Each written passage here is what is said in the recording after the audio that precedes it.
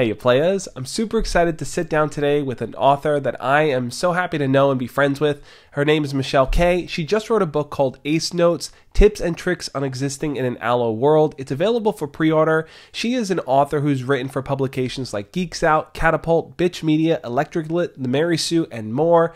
Michele, thank you so much for being here, and how are you doing today? I'm doing great. Thank you for that amazing introduction. Awesome. Yeah. And I mean, I think that your book is really an important one, I think, for a lot of people to check out and stuff. I'm happy to kind of dive into it and just hear more of the backstory of your experience and stuff and how that influences the book and your writing and all. So you want to kind of just give us a very quick synopsis of what Ace Notes is about? Sure. So Ace Notes is basically a nonfiction book on asexuality, exploring the ins and outs of the orientation and going beyond the one-on-one facts that most articles tend to go into, which is how asexuality is defined by little to no sexual attraction.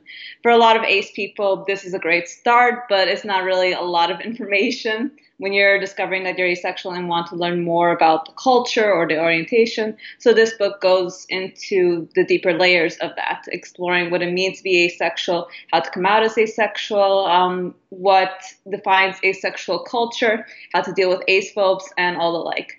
Basically, this is the book I would have wanted when I first came out as asexual in my teens. So I'm guessing I'm saving future readers the same kind of struggles that I went through as an early reader. Yeah, and I think that's so crucial because, in your teenage years, you're in the process of discovering who you are.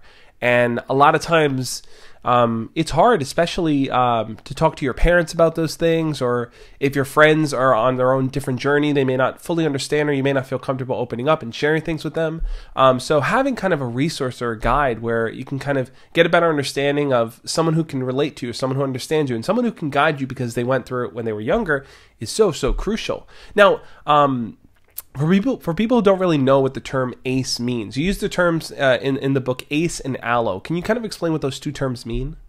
Sure. So ace is basically shorthand for asexual, and asexual means a person who experiences little to no sexual attraction, versus allo or allosexual means like the opposite of asexual, which means the person who does experience sexual attraction. So ace and allo are terms that are related to a person's level of sexuality or level of desire for sexuality, right? Not necessarily. So asexuality is defined by sexual attraction, which means you could be gay or homoromantic, which means you have experience romantic attraction for the same gender, but still asexual, versus you could also be straight or heteroromantic, which means you could experience a romantic attraction to the opposite gender, but still identify as asexual. So you mentioned kind of for yourself growing up as a teenager, you wish you had a guide like this. So what kind of was the inspiration behind the book? And as you were writing it, kind of what pieces of your own story and journey do you feel kind of made their way into your writing?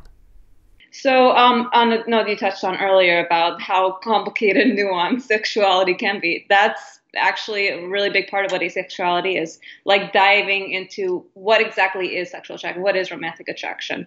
Because when you're an asexual person, sometimes you experience those things differently than you would as an allo person. And so as an ace person, I got to deep dive into the nuances of that into the book. So basically, that's part of what the inspiration of the book was, like wanting to see those nuances explored in writing. As a teenager, I didn't really see a lot of representation of what asexuality meant. Mind you, this is before BoJack Horseman's famous Todd Chavez, who is, by all accounts, an amazing asexual character. But again, he didn't exist when I was in high school, unfortunately.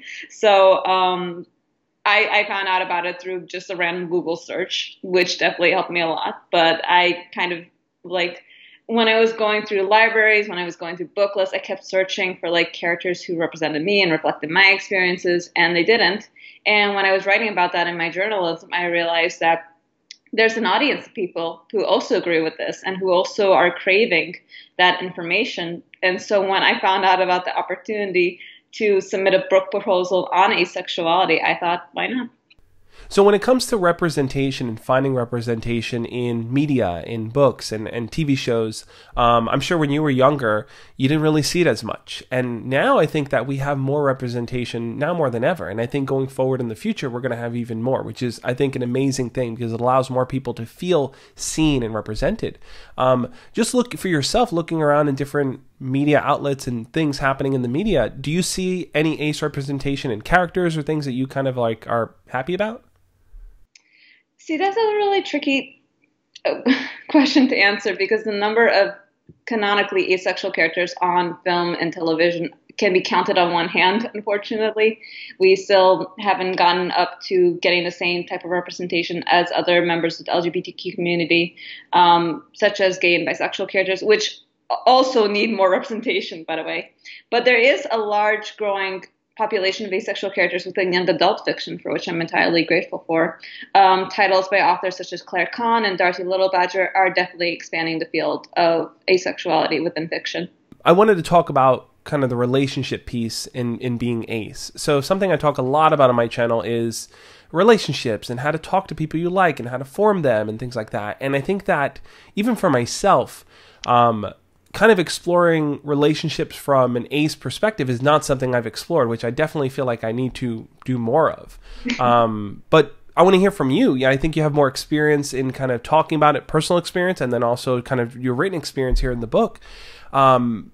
How does being ace play into forming a relationship with someone, and what does that look like?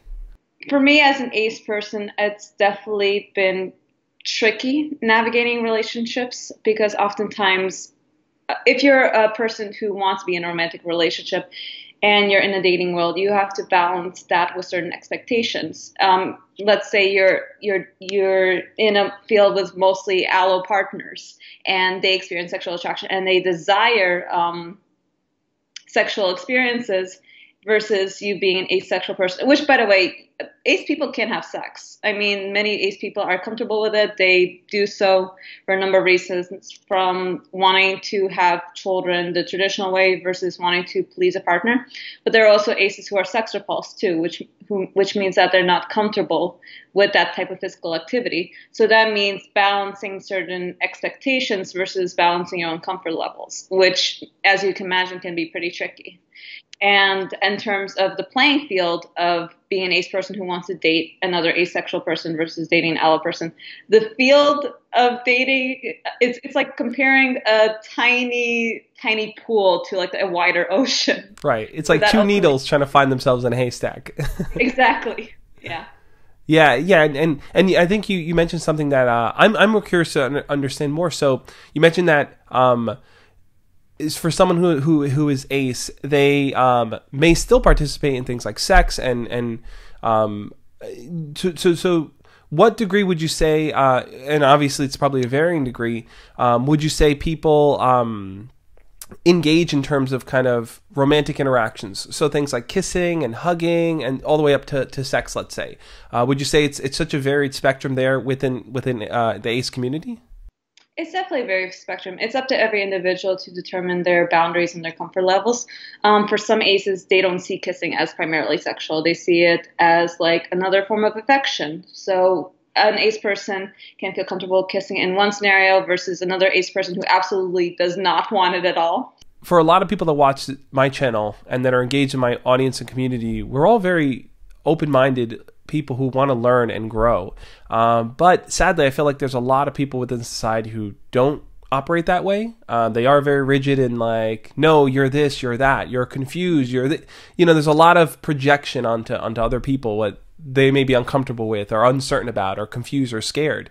And I think that when it comes to like some of the things that allo people might be surprised by to learn about asexual people, what would be some of those things that that maybe in their traditional way of thinking that if they heard or learned about, it would totally like change their perspective or shake things up for them? Yeah, I feel like there's a few misconceptions about asexuality and asexual people that I definitely had to experience, primarily which that as an asexual person, I'm more immature than the general population.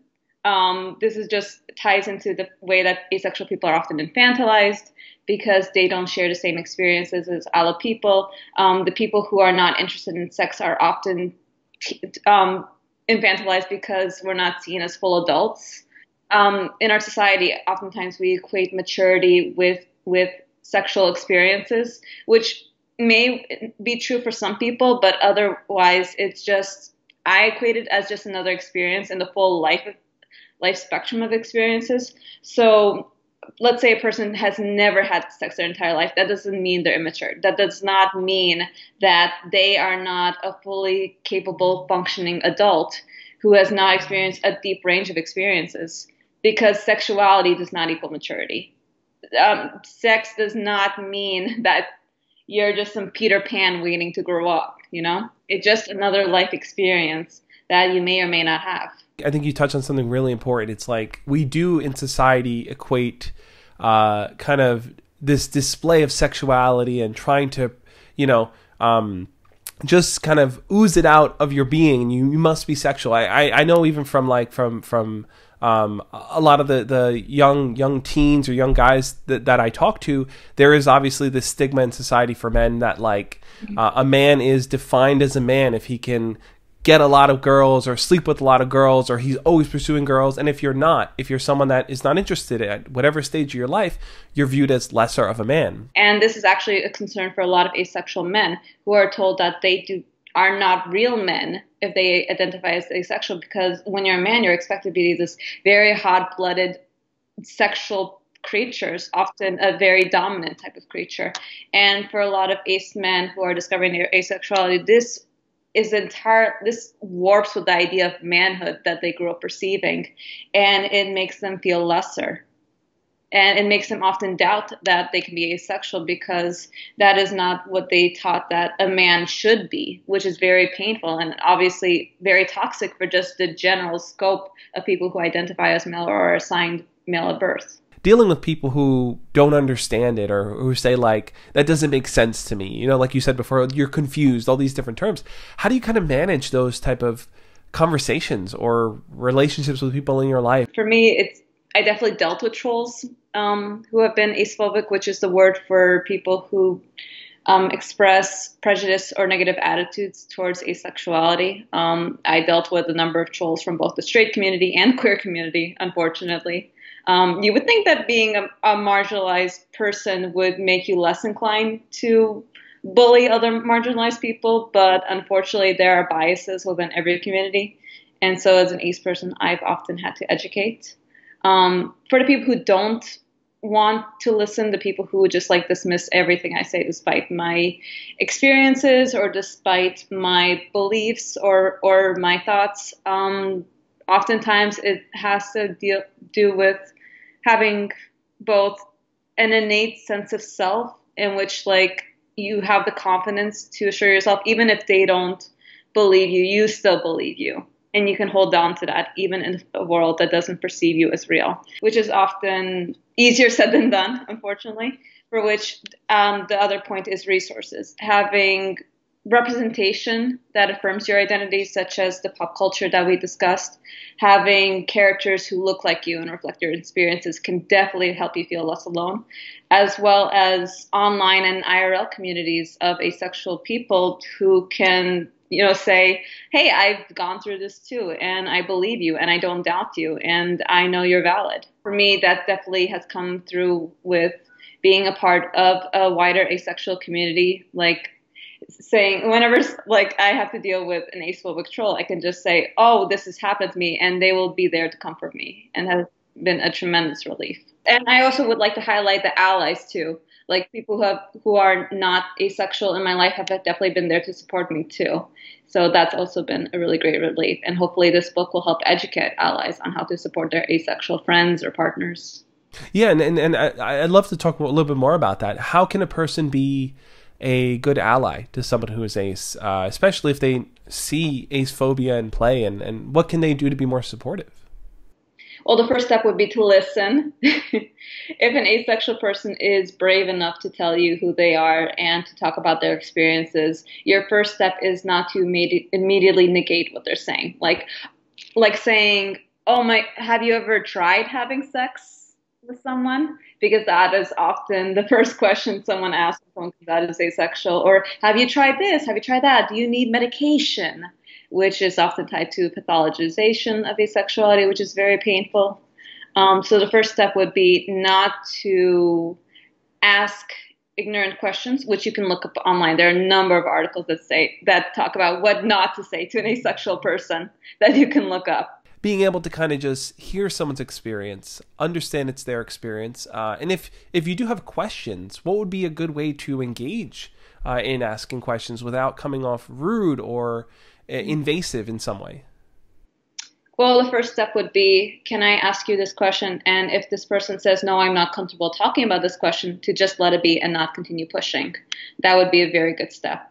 The other times would be, could you possibly explain to me in your own words what asexuality means to you? Because that is a very generalized question that the other person can provide their own specific answers to. What advice would you give to someone to pursue someone, let's say in a relationship that the person they're pursuing is ace? Mm. Well, if you're an allo person who is interested in a person who's asexual, oftentimes the first step would be to understand their own comfort levels.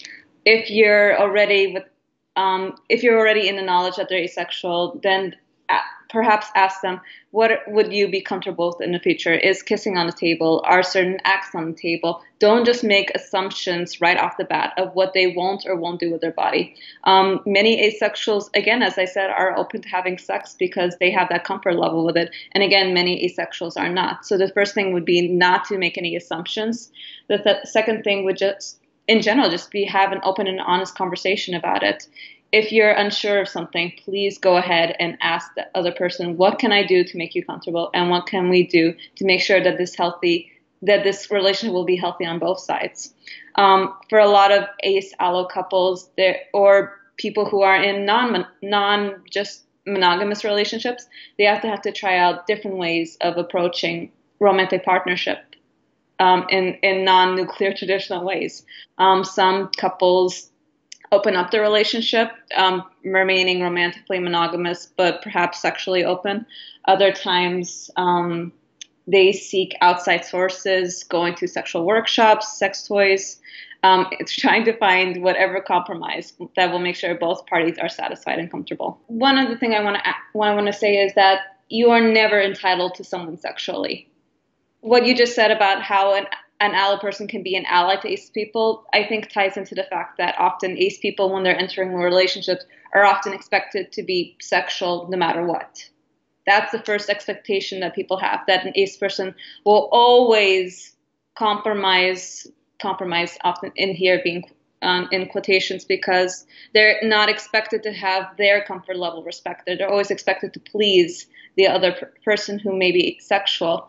And that is, for me, an unfair expectation. Listening to both parties' concerns, validating both parties' physical and mental boundaries is oftentimes the crucial step in developing any healthy relationship, romantic or otherwise. It's a good practical way to approach that situation. I think a lot of people feel most comfortable when they have kind of a step-by-step process. Okay, I should try this, I should try that, and they have it outlined. And I think that's what's great about your book too, because it does operate with these sharing these tips and tricks and step-by-step. But one thing I wanted to also ask was, for someone who's non-asexual, what do you think would be the biggest takeaway or something that they can really like learn or get a bigger perspective on from reading your book? Maybe it'll help explain like what asexuality means to a person, how it's oftentimes not experiencing this hunger that apparently other people experience. One description I use for asexuality is that you are at a silent disco and everyone is wearing these headphones and they're tuned into one station, versus an asexual who's perhaps tuned into another station. They can still dance. They can still enjoy music and enjoy life. They're just not tuned into that frequency. For anyone that's watching this that is asexual and they are looking for a community, or someone who just wants to be an ally and be part of those communities, where would you recommend they turn to? Like, where online, where in person? What would be some resources for that? There are a number of asexual bloggers online who talk about their experiences and who have built communities surrounding those experiences online. So you can type in asexual and see what other people are talking about it as well. For me, oftentimes there are local resources for asexual communities, such as ACES NYC, which is an asexual community based in New York, as well as ACES Los Angeles, which is based in California. So oftentimes you can check out those resources that are specifically out there, or perhaps go to an LGBT community center near you and asking what resources they have available. I'm not saying it's the easiest thing in the world to find community, but that community definitely exists out there. One of the coolest experiences I ever had as an asexual writer was when I wrote an article on asexuality for a website called Hey Alma, and a person all the way from Uruguay told me how much she loved the piece, and now we're friends to this day. The most important question I have is, because I'm sold, I think your book is amazing, and I think people will really, really love it. So where can people get it? It's available for pre-order right now. I'll have the link down below. Where can people pick it up? You can pick it up on Barnes & Nobles, you can pick it up on Amazon, you can pick it up on the publisher's website, which is Jessica Kingsley Publishers. Just type in the title into Google search and you'll definitely find a few places where to buy it. And please do buy it, because I am a writer who depends on their writing for a living. Michele, thank you so much for taking the time to talk, to share what your book is about, what your life experience is about, and to give, I think, so many wonderful tips and tricks on existing in an Allo world for people who are part of my audience. And thank you again. I really am so grateful to have you. Thank you. And I definitely hope this book will be a helpful resource for those people who are asexual, who are questioning, and even those who are not, on how to be better allies to the people that they love and care about in their life. Awesome. Guys, thank you so much for tuning in, and I'll catch you next time. As always, love and peace.